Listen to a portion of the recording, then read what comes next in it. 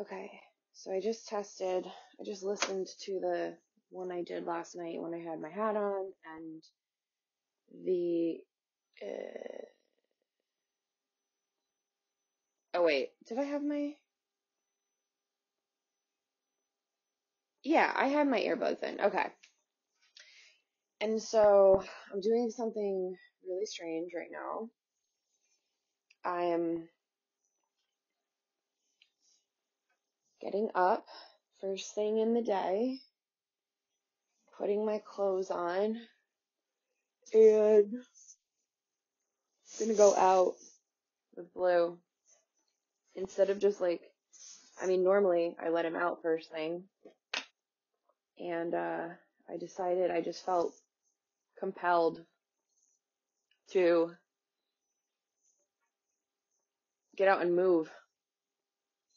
Mm, we might just go in the field so that I don't have to have him on a leash. And who knows, maybe we'll go around twice because I just have this feeling that I want to move. Like I really just need to move energy. And the thing that I wanted to say, two things, is that actually, well, I might not be as ambitious as I thought because I may heat up some coffee and take it with me. So he may actually get outside before I do. But the thing I wanted to say, the 2 points I wanted to make when entering this right now, one of them is that obviously I'm dating these. I'm essentially time stamping them into the universe. And okay, now I have 3 points I want to make. So obviously, in a way, you could call them time sensitive. Like I'm talking about leading up to this portal, and I actually was really shy about talking about it at all not because I didn't believe it, and not because I didn't think it was going to have an effect, but really because I hadn't really taken into account how much of it had already been in my own experience, and I don't like to speak, even if something resonates with me and I trust it to be true, I only like to speak about things that are my personal direct experience. And so it never really occurred to me that like this was my personal direct experience.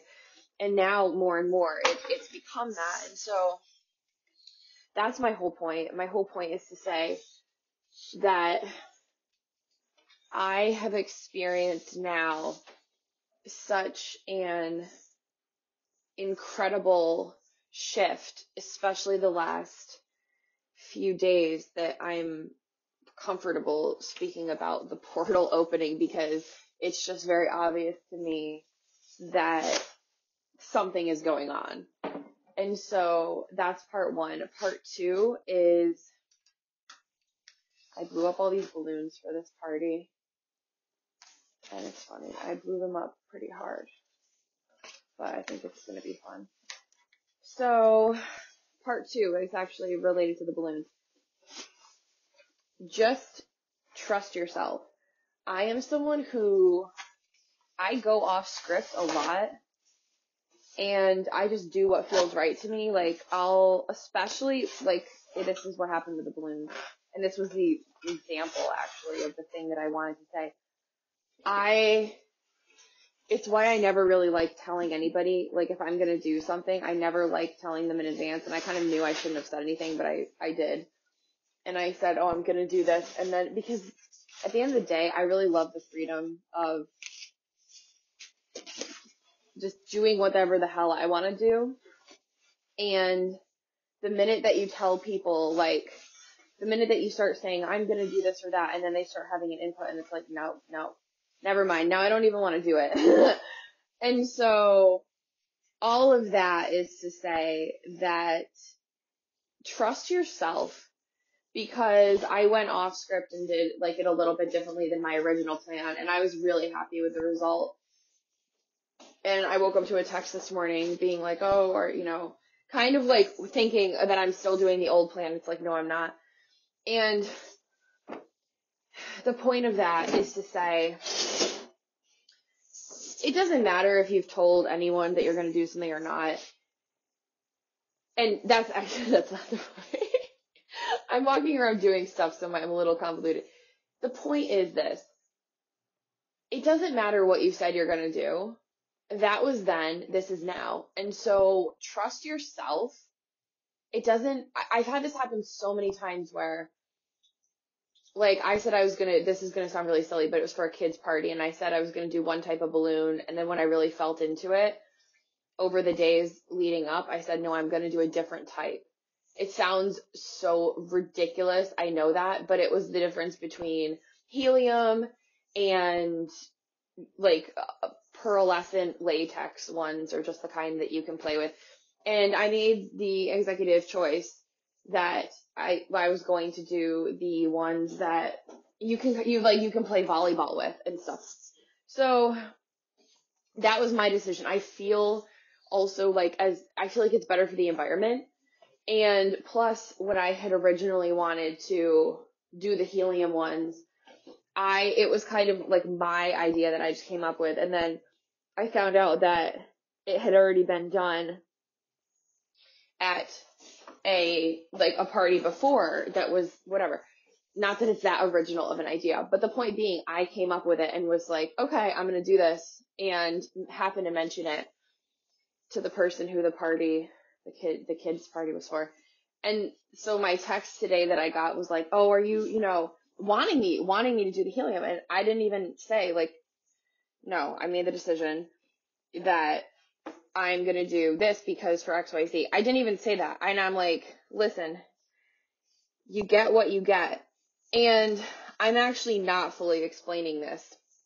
So I had already made the choice. I had already gone and gotten the balloons that felt right to me in terms of, like, obviously balloons are not great for the environment no matter which way you cut it, but these just felt a little more organic to me. And also, at the risk of sounding like totally nuts, part of it was the novelty. Like, I was like, oh, they probably haven't had a helium balloon in a really long, they haven't, each had a helium balloon in a really long time, and, like, kids love simple things like that. Well, then knowing that they have one now at home is kind of like, okay, well, that takes away from my desire for that. But the other thing was, when someone tells me, yeah, I hope that you're doing that because there's only one helium balloon at our house and they're fighting over it. And I was just like, okay. I blew my nose, and I'm having a slight new standard of, like, editing it out when I do that. But here's the thing. I had already made my choice. Now, I could go back to the store. I also have a feeling that there probably is not even helium at the store.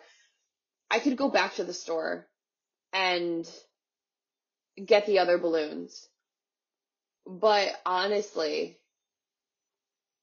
and this might sound like such a silly thing, but it was like, I made the decision, and it's happened in my life so many times. And this is the point of this example. If I go off road, like off trail, and just do whatever feels right to me and disregard anyone else's perspective, it always pays off. It's never not paid off, ultimately.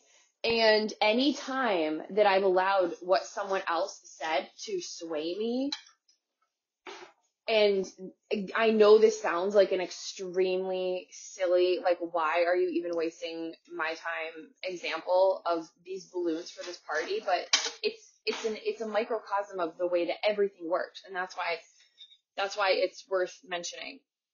It's like so many people have an instinct, and my instinct was like, I was very thought out. It was very felt into. It's not a big deal, but, like, I knew I was going to the party. I knew I was going to bring at least one thing, and I wanted it to be something that the girls could have fun with, but that they'd, like, have to kind of, like I love toys that you just have to like use your imagination, that it's like interactive versus just like, and this person is very minimal. So I knew that it wasn't going to be like getting a toy, like bringing a gift. And it's funny too. I found out, I was also laughing because I was like, oh, what happened to those cars that I gave you? And the kid was like, oh, we threw those, like, because this person's always so minimal with stuff that if you give them a thing, they're usually throwing it away type of thing. And so I was like, okay, well, I'm not obviously getting a toy. So I knew I wanted to do that. And my point here is that people are so easily thrown off from what someone else tells them that, and me in the past maybe would have been like, oh, I'm going to go back to the store and I'm going to get the kind of balloon that I had like made the executive decision not to do. And every time I've ever gone back, and from when I had an instinct and followed it, and then before I saw the results, there was a cook in the kitchen, and they said to me, oh, and kind of like swayed the different choice I had made. And every single time I've ever done that, I've regretted it. And I felt like I had clarity. I knew what was right given all the energies of this, I knew what was, and like half the time, like in this example, it could be something as like simple as like your soul knows that someone else is going to show up and they're going to have brought those balloons that you felt inspired not to get. Or like, come to find out the other one that they have at home pops and the person is like, you know what, I'm just fucking glad we're done with those balloons. Now we don't have any of it. And so whatever it is, and it's a very ridiculously silly example, but it's an example of life and of just listening to yourself. And it could be a big thing, it could be a small thing, but we're receiving these impulses all the time. And if we just trust, like, as silly as this is, to wake up and get a text about someone like asking you to do something or expecting you or desiring you to do something different than you had decided to do, that could be a source of like stress for people. People's stresses are not, a lot of times it's like their chronic stress or their this or that. It's just a buildup of a lot of different interactions exactly like that. It's not usually this big, bad, huge monster under the bed or in the closet. It's usually these small interactions where there's this tension between what you feel and what feels right to you, and then what other people up close to you are reflecting or, illustrating, and you're just like, it's causing you this, you exist in this like chronic state of self-doubt. And so the best gift that I have stepped into for myself is whether it's a big decision. In a weird way, like so-called large ones are almost easier because they usually have way more energy behind them, where like these are easier to doubt yourself, where it's like, oh, it's so stupid, I should just go do that. And I'm not saying that's wrong. I'm just saying that living your life in the flow, like obviously it's not a life or death fucking scenario. Oh, is it raining? It's balloons for a fucking party. But the point is that this, you learn on things like this. You try it out on small things. Usually it's like training wheels, and you start to realize that nothing is that big of a deal. Do what feels right to you. Do what feels the best for you, and watch the way that it plays out. And also, and here's the caveat: you have to show up guilt-free. You can't be like, oh, I'm sorry, I know I disappointed you. My thing is like, this is sort of separate, but when someone tells me that kids are fighting over something, ironically, my solution is not to get two of everything, just because, like, the way I go through the world, it's so many times, like, things are very unique. Like, it'll be like, there's one of these. So it's always, so often it becomes a matter of, do I just not want to give anything at all? Or is it like, okay, there's one of these, and then there's one of this other thing. And so there's one of this and one of that and one of this. So there's plenty to go around, but like not everything is exactly the same. and you guys are going to have to figure it out. And I don't care how old they are. Kids are energy beings. You don't need to, it's not about like explaining rules at all. It's just about them being in a good state of energy and you being in a state of energy where you're not putting up with bullshit. And so I had these exact kids. I know how it can get when they're fighting over stuff. I had them at my house the other day, but I had no problems with it. As soon as they realized that I was dead serious, I was so calm, and I said, the minute that they started fighting over something, I said, listen, I'm not going to get in the middle of who did what. I'm not going to get involved with setting time limits and this and that. That's on you guys. So I said, here's the thing. And they're like 2.5 and 4. And so they're young. And I said, listen guys, I'm going to make it really simple for you. If you guys can't get along, I'm taking away whatever toy it is you're fighting over. And it's going to be as simple as that. And they figured out amongst themselves so fucking quickly how not to fight over stuff. And at one point in the whole day, I did have to take one thing away. And it was at the end of the day and they were tired. And it was like before nap time and yada yada. And the end of my part of the day, like my time with them. And I had to take one thing away, and it was just for a few minutes, and then gave it back, and there were no further problems. So my point is there's so many points in there, and one of them is that trying harder to make an even playing field when you are you're always dealing with it. So trying harder to make an equal playing field does not actually equal the playing field. All it does is support dysfunctional dynamics. That the much more effective way would be to get to the root of the dysfunctional dynamics. If I have kids and they're fighting over something, then the solution is not to add another thing in to the dysfunction. That's like rewarding dysfunction. If I have kids and they're fighting over something, and don't get me wrong, I do feel like they should definitely have their own, people should be able to have their things that are theirs, like these are your stuffed animals, these are your clothes, like people should have that sense of this is mine, I'm in charge of taking care of it, it's whatever happens with it is up to me. I fully believe that too. What I'm saying is when you go through life and there are going to be instances where there's just simply not more than one of something. And whether it's even like there's two of something, but then like one of them is a different color or whatever. You can drive yourself absolutely batshit crazy trying to level the playing field. Trying to fix anything in the 3D is not the way to go. And it's so essentially my point is to say, I don't really care. Like the fact that kids are fighting over something is not a motivator for me to want to go back out to the store and level the playing field. That's an energy thing. That's not something, that's a dysfunctional energy that's not going to be solved by adding more in.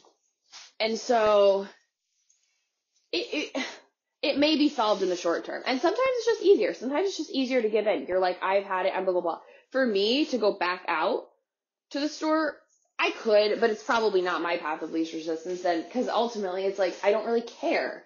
I don't live with them. And so it's not my job to make it easier for anyone. I know that sounds really, really harsh. But I've also noticed, I'm very aware of that. But what I want to say is that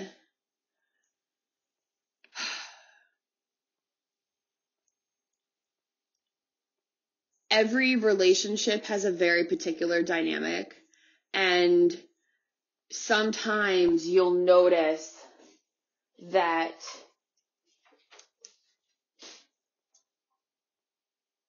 let me reframe it.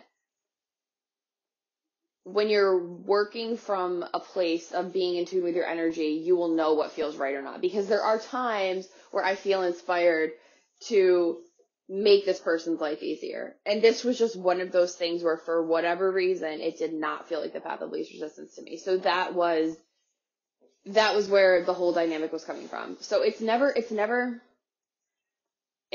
a right or wrong in terms of action. It's never to say, sometimes the best thing isn't just to fucking go to the store, get another balloon and say, now shut the hell up. Like, stop fighting. I'm tired and I need a break. Like, as a parent, I'm not judging that. What I am saying is that there are certain overall universal energy laws at play that it's worth employing over attempting to fix things in physical action, only because the root of the symptom will continue to show up, and it will become increasingly difficult to fix it in a physical way. And eventually you have to address the ultimate energetic cause. So that's my whole story about the politics of birthday party balloons.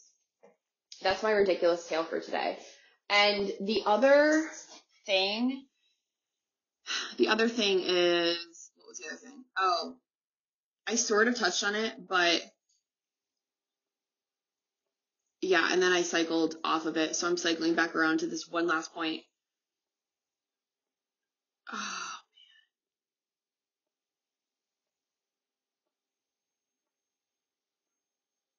speaking of helium,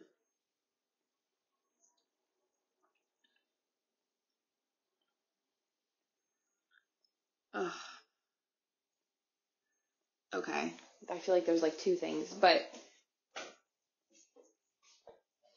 one is family, like gravitational pull, and the other is just like, I've started sleeping, I mentioned it in one of the other recordings, I think. I started sleeping on my back. It's really interesting how that eluded me. I had tried sleeping on my back for so long, and it was so uncomfortable, and I couldn't do it. And I think it might be just the way that I have everything propped now. It's so comfortable. I haven't had any trouble at all. It's like the weirdest. It's honestly surreal for me. It's like, I mean, my life is weird all the time, but this is like one of the weirdest things that's ever happened because of how long and how hard I tried to like be good at sleeping on my back, and I could never do it. And now it's just it's like this magical, all of a sudden I can just sleep on my back. And again, I think it's the angle, and I think it's this blanket that I kind of put over my pillow because I think it kind of adjusts to my neck and my head. So it's not just like staunchly just like lying back and, mummy pose, like flat, whatever. And that's not the point. I think that a part of because I always loved that feeling of like groundedness and closed offness of sleeping on my side. It was almost like growing, like as a young kid, I sucked my thumb, and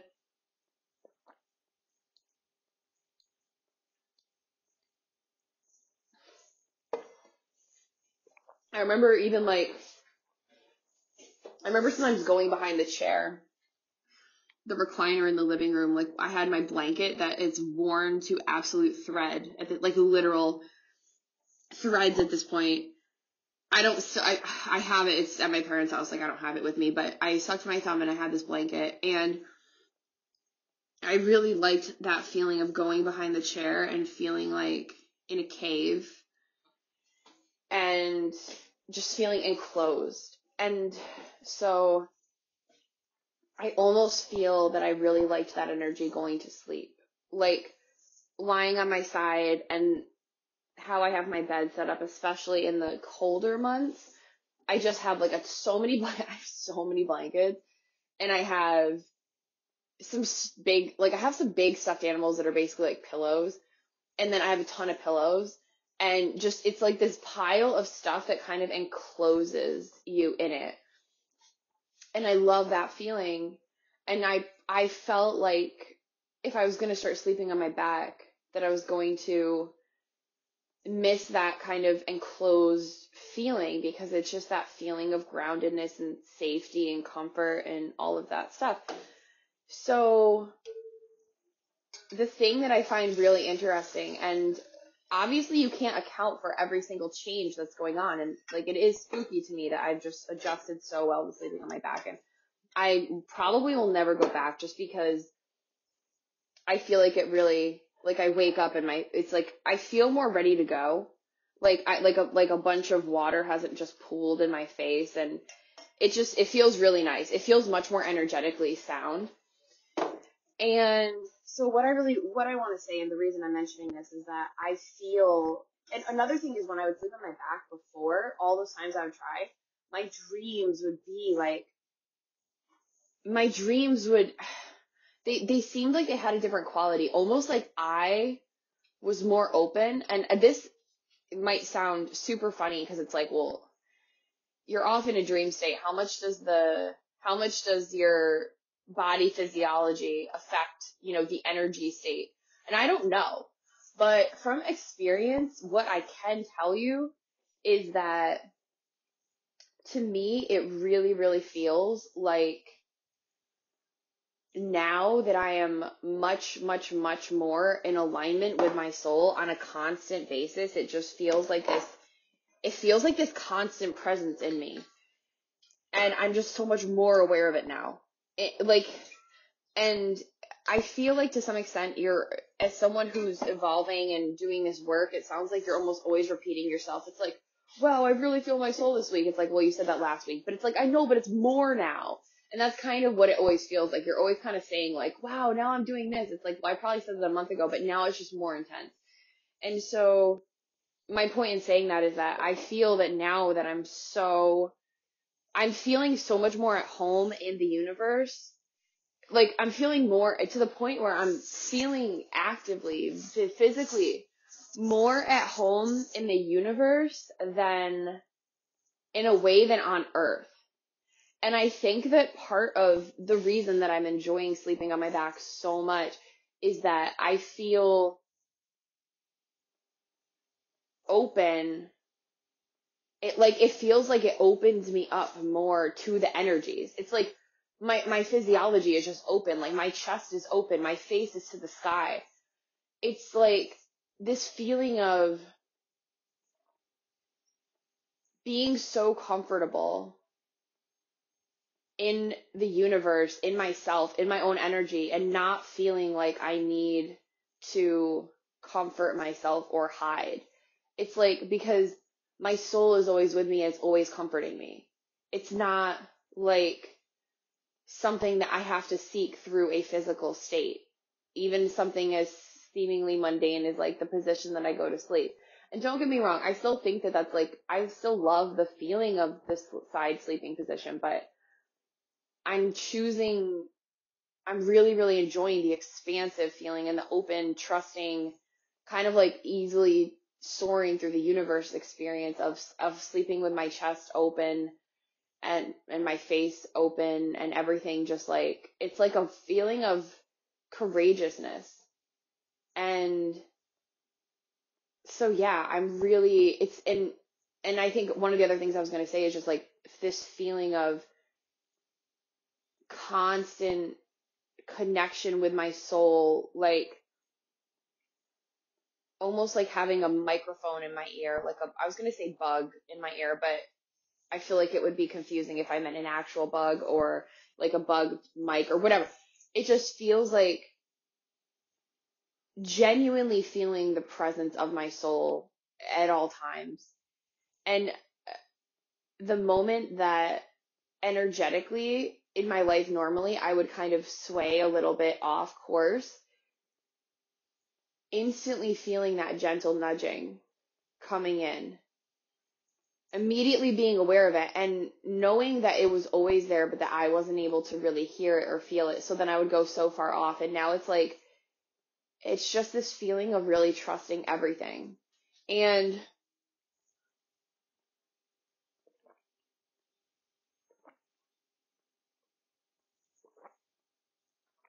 it's this feeling of existing in a state of trust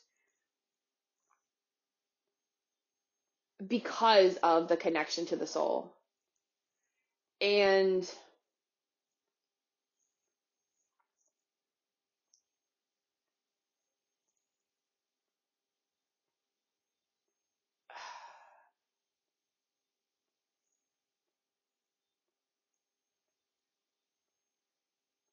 the one last thing is that I have a family gathering later today, and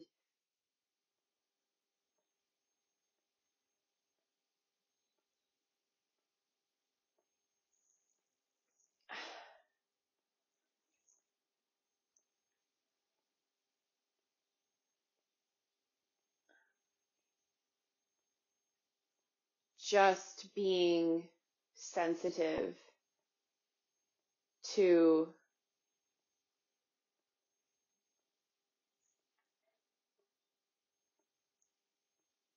the dynamics of ancestral energy, of biological family densities, and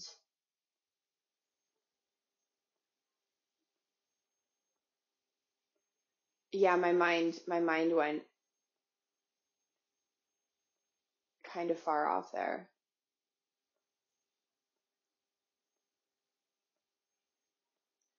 It's nothing bad or to be avoided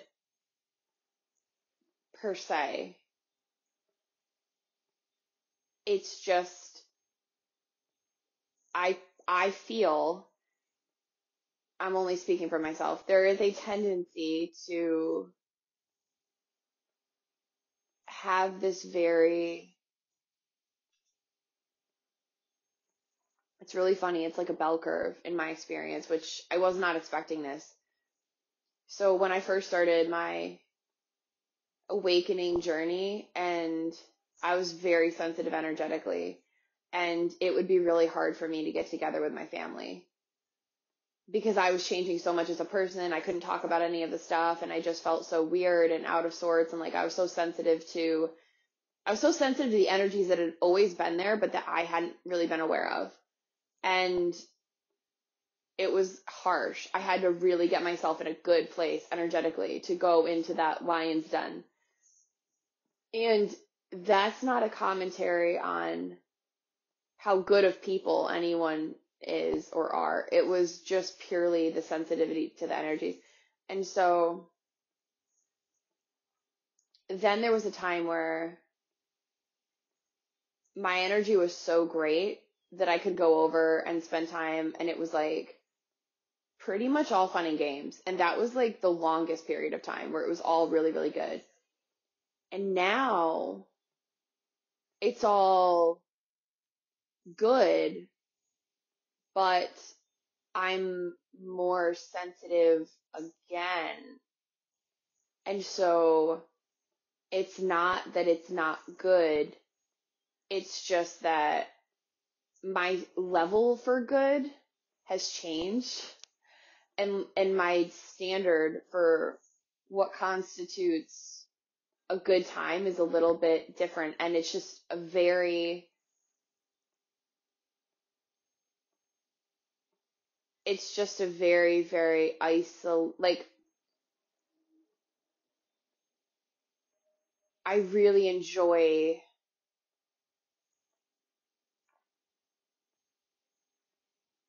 I enjoy the feeling of freedom and the feeling of my soul and the feeling of my own energy more than anything else. And it's becoming more and more and more a state of consciousness for me that,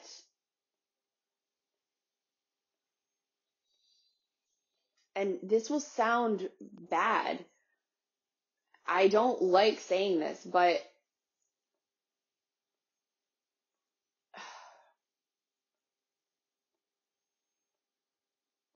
being around people is just so not only low on my list of priorities, but like it's just not, being around people is just not really a desire of mine at this point, really at all. And yeah, and it's not a lack of love of people. it's just that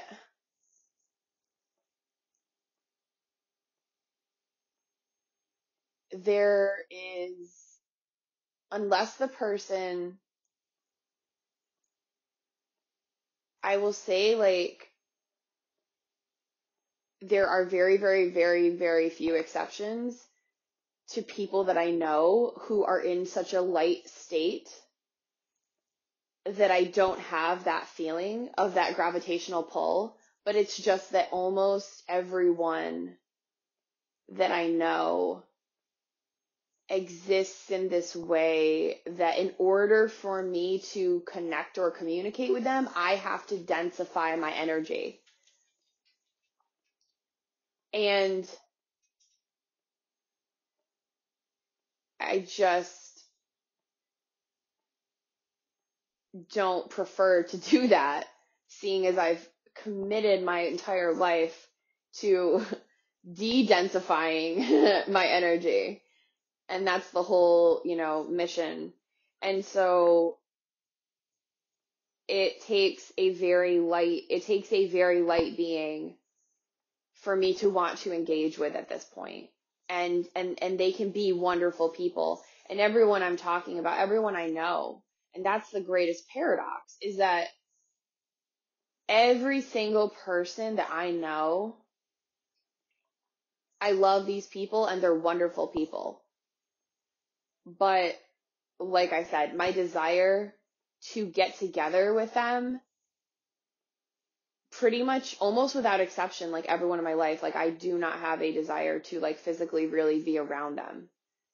And it's not that I can't or that I don't sometimes and that I don't have fun, but it's just like my natural state. It's kind of like wild animals, how when people are coming, they just run away. That's their instinct. That's sort of my feeling with people. And what's really funny is that, again, another paradox. I am the most open when I see people on the street. I go by instinct, obviously, but more often than not, I love nothing more than meeting eyes and smiling at them. And, I love going out of my house with an open heart. I love that. But in order to maintain that freedom and that joy and that lightness, I have to really conserve my energy from kind of like three-dimensional mass consciousness levels of human interaction. So that's like really where it's so many paradoxes all rolled into one. That's just what awakening is. That's just what enlightenment is. That's what all of it is. It's just that. And so anyway, it's a paradoxical thing, and I'm going to leave this off. I don't even know if we're going to get outside now because I didn't realize that it was drizzling when I woke up. So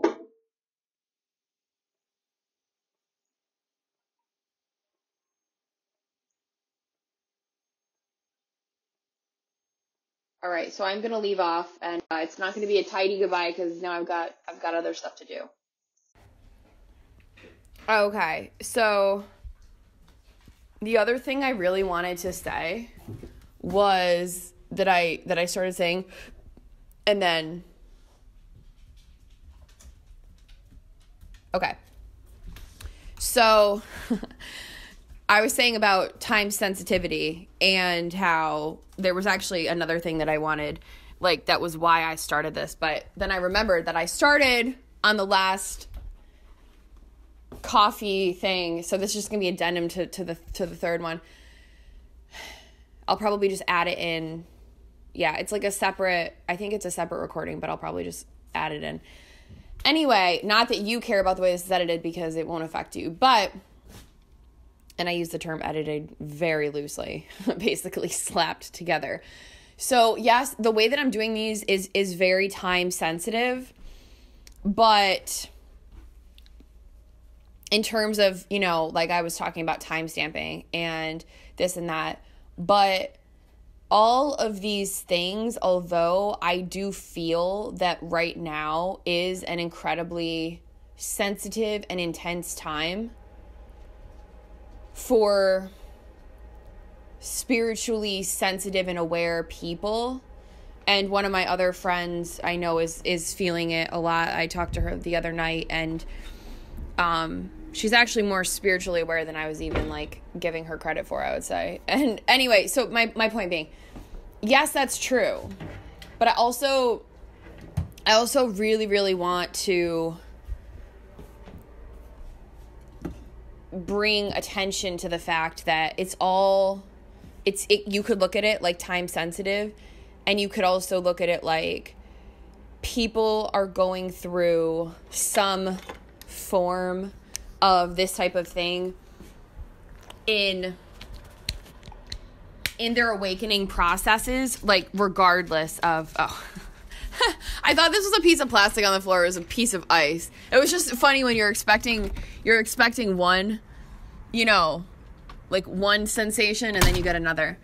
So, I keep seeing this flower car go by. So yeah. It doesn't really matter.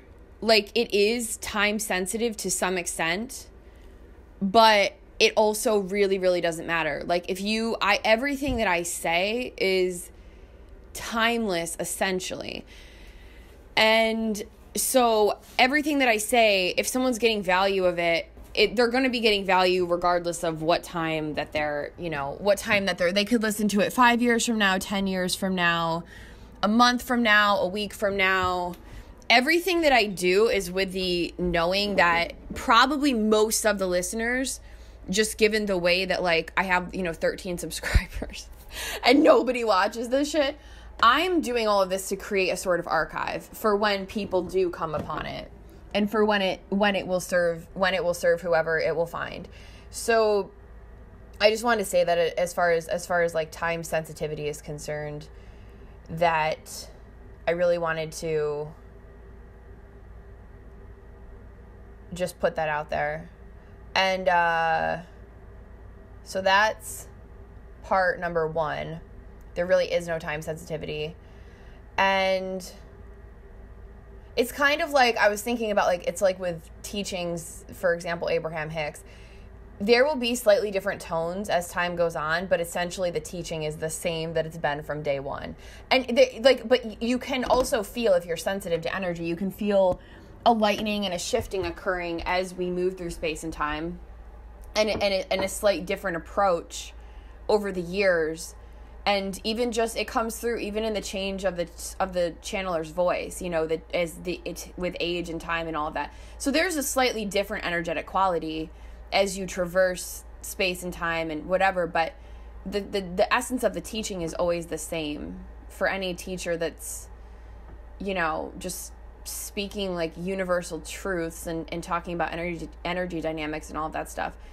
And the other thing that I wanted to touch upon, which is split energy. It's actually from Abraham Hicks, like this line that's really appropriate to this is like, they just say like, make a decision and line up. It doesn't matter what you do.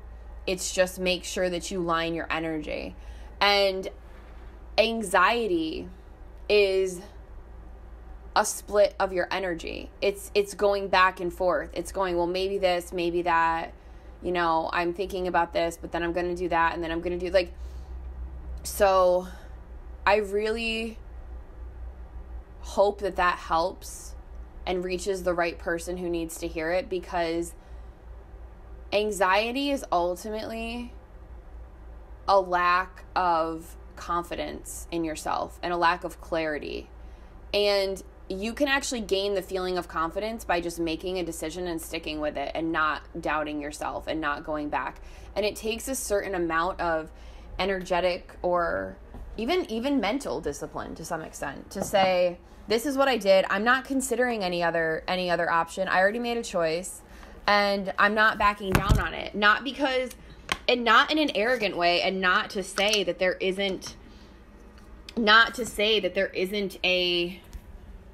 a lot of potential right ways to go. There are always a lot of potential right ways to go. There's never one right way. There's never even one equivocal truth.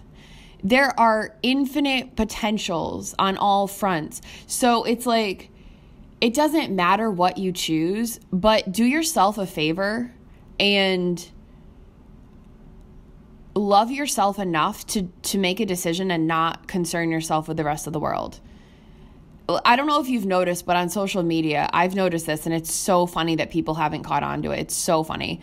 And I get it. It's very seductive to have opinions and choose sides. It is. I get it. It's a gravitational, it's a magnetic pull.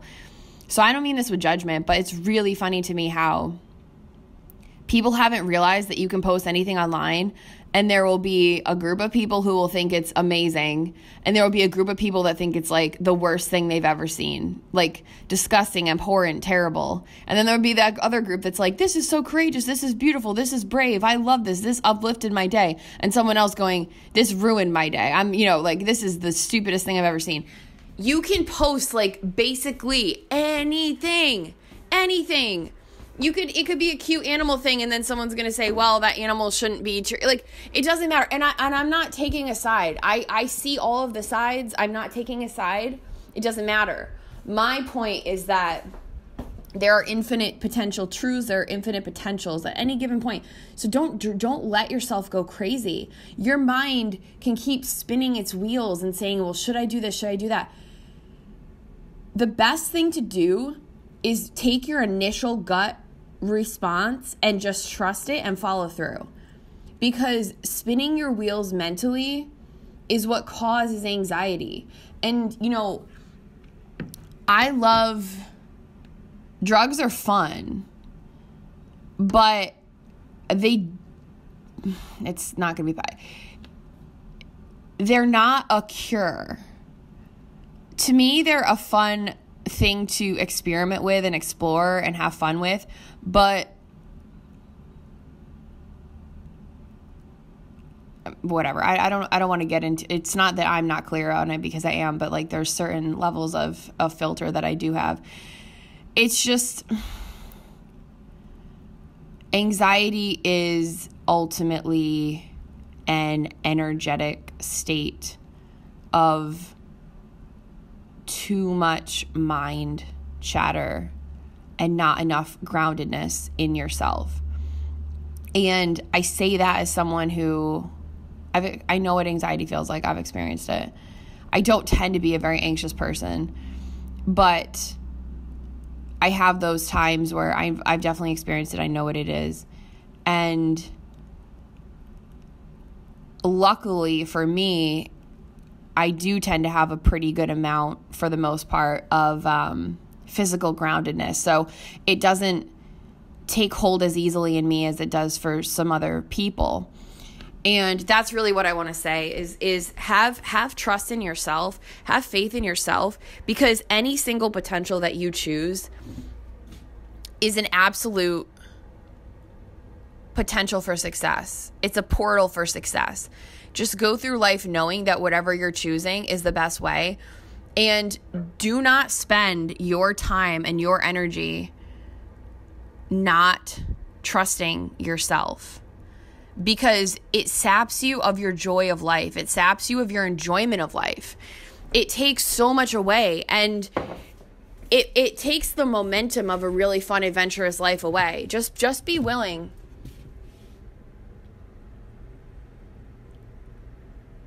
Go lay down. Come on. Come up here. Be willing. Be willing to do that adventure. What is going on over there? Oh, that's really funny. I thought they were building something. It was a truck. Be willing to have that adventure. Be willing to say, fuck it. Live like a pirate. Take a little risk. I mean, like, it's so silly. The things that we will consider risky, like, will be, doing something that we're afraid someone is going to judge or criticize. Who the fuck cares? Just do it.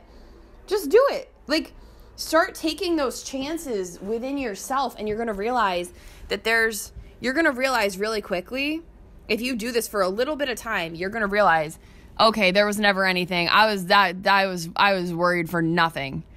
There was nothing to fear. It was all in my head. And so, yeah, that's the last thing I wanted to say. I'm just going to add this to the top of, I'm going to add this to the back end of the other recording and just put it together. So there you go.